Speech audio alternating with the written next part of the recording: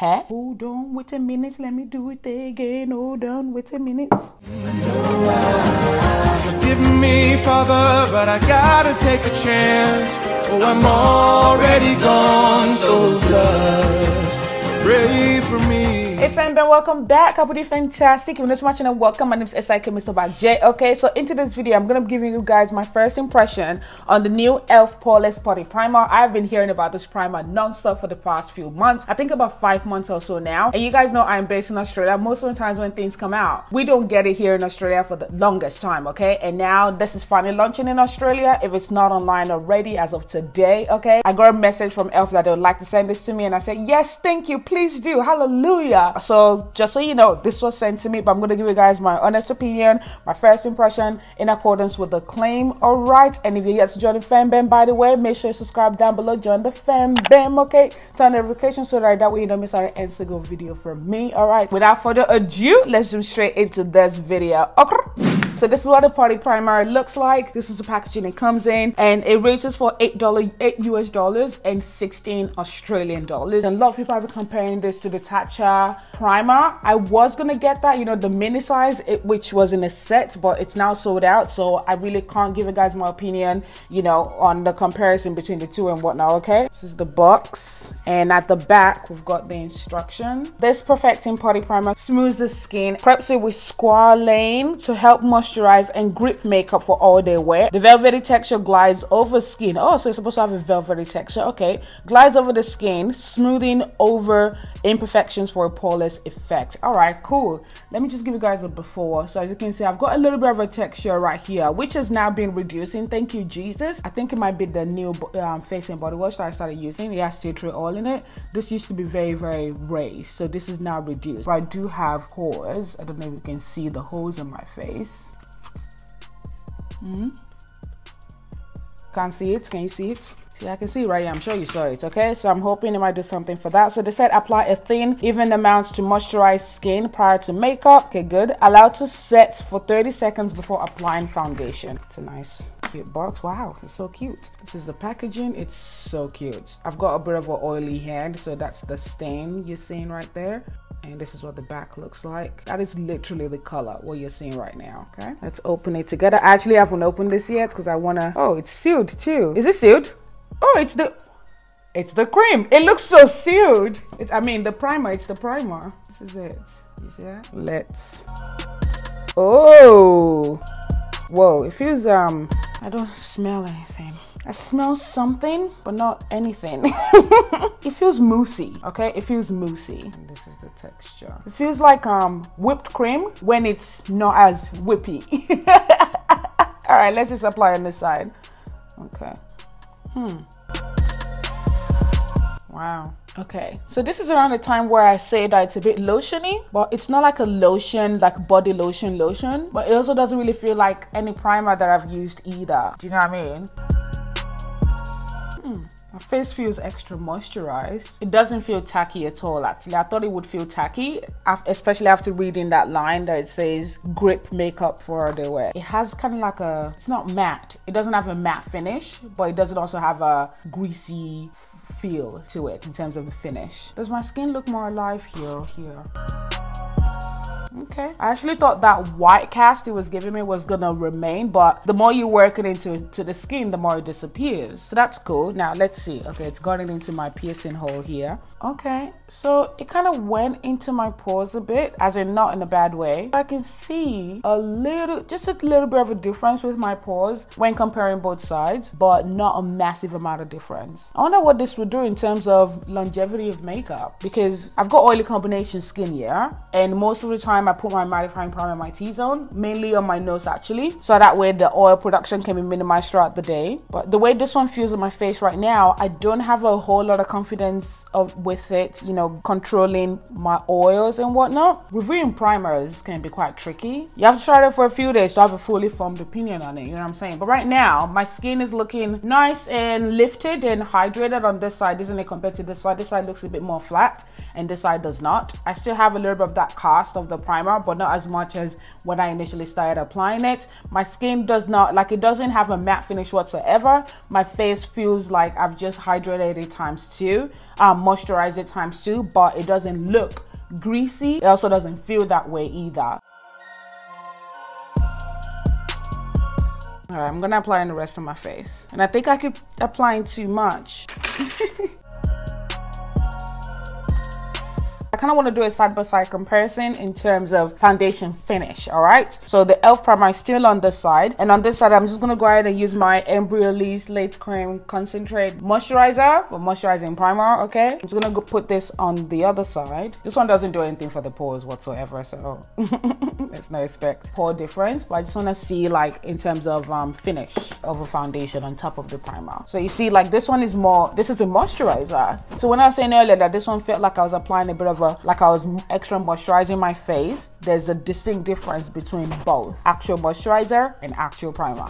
This doesn't have a longevity property to it either. So look at the difference between my, like, I've literally just applied moisturizer on this side and the Elf Putty Primer is on this side. This side looks more awake compared to this side. Do you see what I'm saying? Okay, all right. The foundation that I picked up is the Flower Beauty Light Illusion foundation. This one right here in the shade D2 Nutmeg. I really like the way this looks after being touched.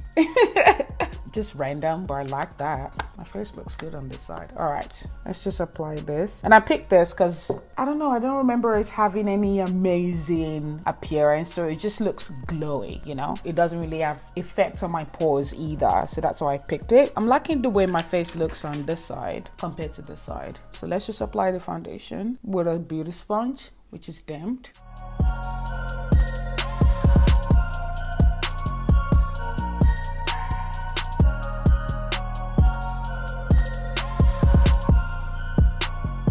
Wait. Okay.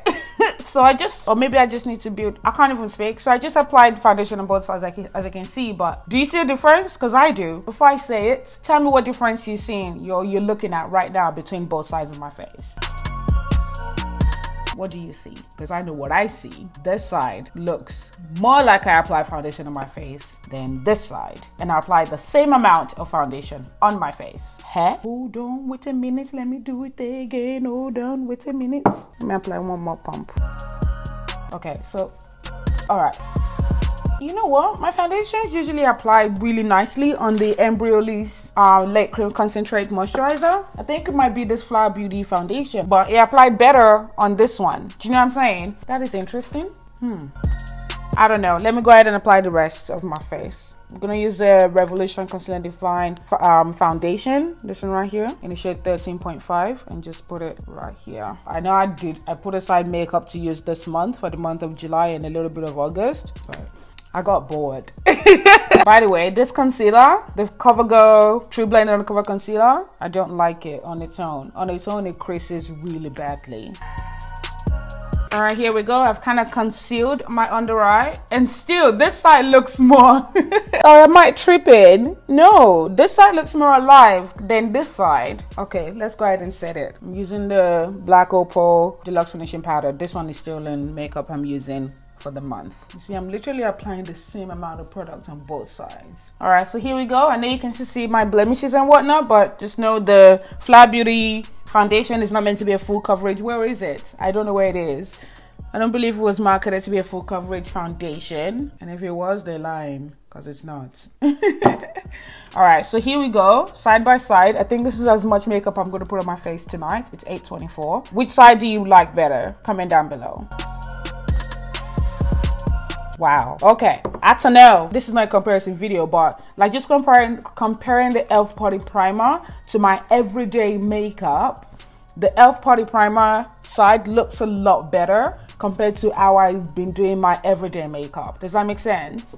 In my opinion anyway. What do you think? Let me know down below. Now, in its name, it says Poreless Putty Primer. It doesn't really do a whole lot for your pores, but it does give that little bit of a blurring effect when you initially apply the primer. But what I noticed was that when I was applying the foundation, that blurriness that it gave me when I applied the primer wasn't necessarily there anymore, but it still covered it a lot more compared to the other side where I didn't apply the Elf Poreless Putty Primer. The name is a tongue twister or a lip smacker, I don't know. So I would say that there is a bit of a difference that you will notice when you do use the primer. Now, I don't know what this primer will do in terms of longevity of makeup. I don't know if it has any power in reducing the oil you produce for those who have oily combination skin or oily skin. I can't say anything about that.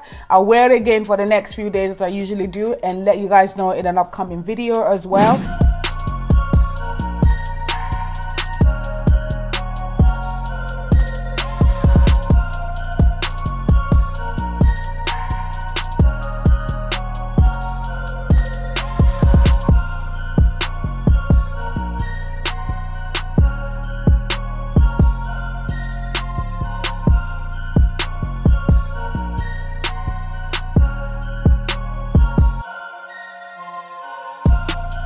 Day 1 over.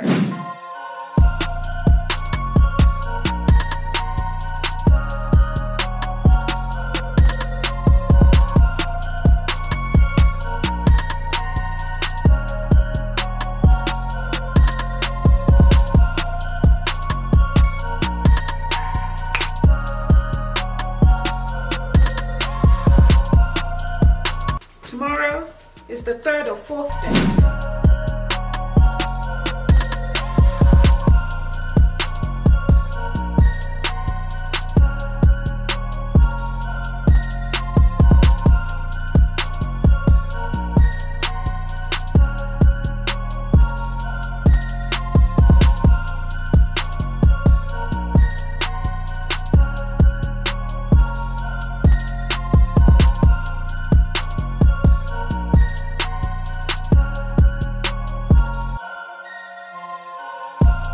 Okay, so as you guys saw, I tried the primer with the Fly Beauty foundation for 2 out of the 3 day test, and the 3rd day I tried it with the Makeup Revolution Conceal and Define foundation. I actually wanted to try it with the Covergirl Trublend Matte Made foundation, but for the life of me, I cannot find it. It's literally flown. It flew away. I don't know where it is. Anyway, before I give you guys my final thoughts, something to note: I didn't use a setting spray in all the 3 days. Actually, no, except for the last day, and the spray that I used on the last day, on the 3rd day, is the MAC Fix Plus setting spray, and we all know that is not necessarily for like longevity of makeup. It's merely as a finisher. So final thoughts on this primer. A few things I like about this primer, and if you see me looking down, that's because I wrote a couple of things on my notes so that way I don't forget anything. Okay, so a few things I like about this primer. I like the fact that it's lightweight. It does melt into your skin, but it won't melt into your skin if you apply way too much. Okay, and as you guys saw in the 1st, 2nd, and 3rd day, you know, I applied way too much. The 1st day being the day that I actually filmed the first impression on the primer. Okay, the last day was the day that I actually applied a little bit instead of a whole lot like I did the 1st, 2nd, and 3rd day, and it actually applied even better and melted into my skin more better. So if you're going to be using much better, so if you're going to be using this, less is more. Don't apply too much or else you're going to sit there trying to blend it out because of its a somewhat kind of a thick consistency. It does blur my pores a little bit and does a little bit for my already reducing texture, which was good. It doesn't blur the pores to a point of extinction. Oh my god, what are we talking about? Are we talking about dinosaurs? I don't know, but it doesn't really blur the pores as much, but it does do a little bit of blurring. Okay, now what I did notice with that is that doesn't necessarily stay on all day, but my skin does still look smooth before I apply the foundation, and I like that about the primer. And I actually even used the primer today underneath the Juvia's Place foundation because I'm in the middle of filming a wear test on Juvia's Place foundation right now. I like the fact that it actually made the Flower Beauty foundation look a lot better compared to, I don't know, it just made the Flower Beauty foundation look a lot better. In terms of longevity on my oily combination skin, okay, I can say this. Yes, my oil did come through, but my skin underneath still looked good after the fact. And the only time I bloated during those few days were when I was actually on camera at the end of the day. So that's about 8 to 9 hours or so. And the final day with the Makeup Revolution Conceal and Define foundation, I did a more than 10-hour wear test on that day, if I do remember. remember correctly. And also, even though the primer didn't really look greasy when I initially applied it, and it didn't really feel greasy when I actually applied it, my skin kind of felt a little bit more oily only after about a couple of hours during the day. And I believe that's why my foundation was probably like lifting off my chin and my forehead area, especially on the days that I wore the Flower Beauty foundation. It didn't happen on the days when I wore the Makeup Revolution Concealer Fine foundation, because that one is better than the Flower Beauty foundation and whatnot. And I don't believe the Flower Beauty foundation is good for oily skin and whatnot. Anyway, that's not what this video is about. So now let's jump to recommendations. Okay, I believe those with normal skin will love this.